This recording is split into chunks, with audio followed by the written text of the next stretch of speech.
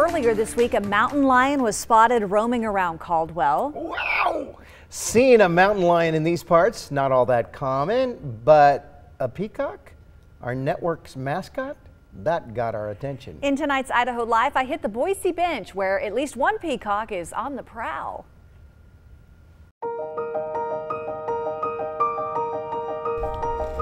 It's like something you'd see on National Geographic.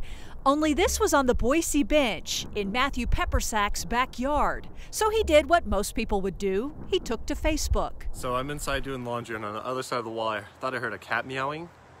Come in the backyard, and Kayla's like, "We got a peacock in our backyard." I'm like, "No way. It's got its back to turn to me right now, but hey buddy, turn around."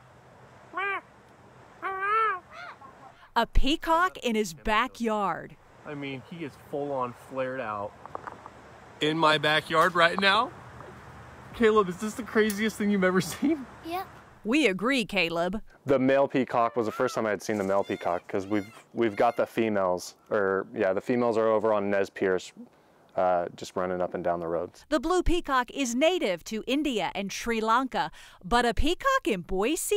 That there's a lot of wild peacocks hanging around. Really? We think it's about 7 peacocks that live anywhere from Federal Way all the way over through the bench. So they're just around. The crazy, that's so beautiful.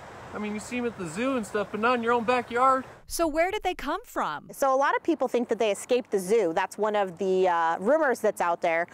We believe that it was an owner who had peacocks at one point in time. They may have moved on, but I don't think that the zoo released those peacocks. And why are the peacocks prowling around on the bench? Matthew has his theory. I think he was just trying to find some love, and he found the chickens, and he tried the peacock dance on all of them. And I mean, the Brahma, she seemed to like him a little bit, but no, they didn't go for it. So you think he was looking for love? Yeah, definitely looking for love.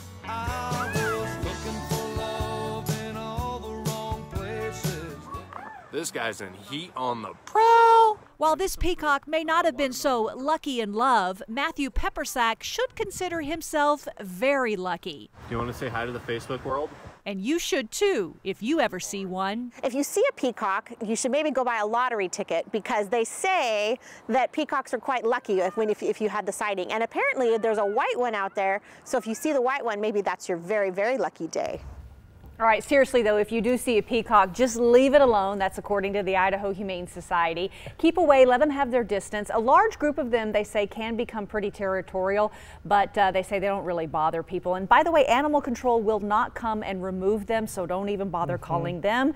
Just admire their beauty. Matthew said that when it was flared out like that, it was about as big as a VW bus. Yeah, they're beautiful. I was hoping that it would come back to the backyard when I was there. Anybody that's played golf at Spurwing Country Club in Meridian knows on that backside, on the other side of the fence, peacocks all over the place. I've never heard of that. Yeah, they make the awfulest noise.